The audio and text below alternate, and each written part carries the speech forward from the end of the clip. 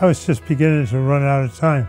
I was not able to breathe too good, and so he kept saying, live 6 more months, we might have something we can do for you.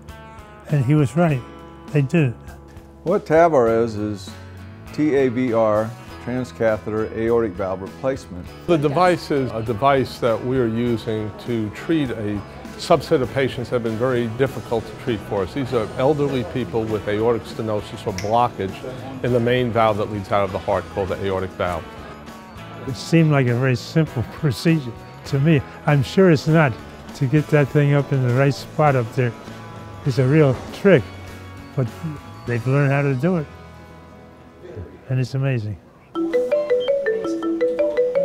What we're approved to do at this point is to make an incision in the groin, pass the device up through the vessels in the pelvis, up through the aorta, and we distend a balloon to open up the valve, and then also with that same type of balloon mechanism, we deploy the valve or place the valve within the normal anatomic position.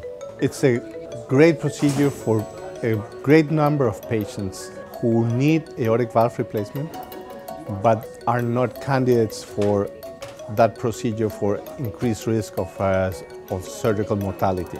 We can replace the valve without stopping the heart of the patient and without cracking the chest, so the recovery time is faster. This is the easiest operation I've ever seen. I don't know what it was like for the doctors in the hospital, but for me it was easy.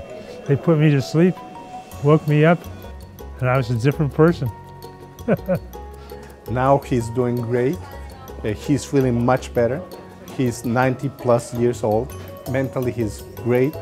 He's so thankful, and with this procedure they're going to have many more years of good quality life. I'm more energetic already, and I can talk longer.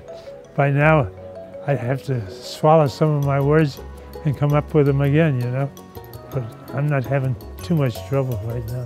As much as we're excited about this particular technology, I'm probably more excited about the fact that we have multidisciplines working together, and I think that's going to open the door to, you know, really a plethora of new devices and new technologies to treat different types of cardiovascular diseases.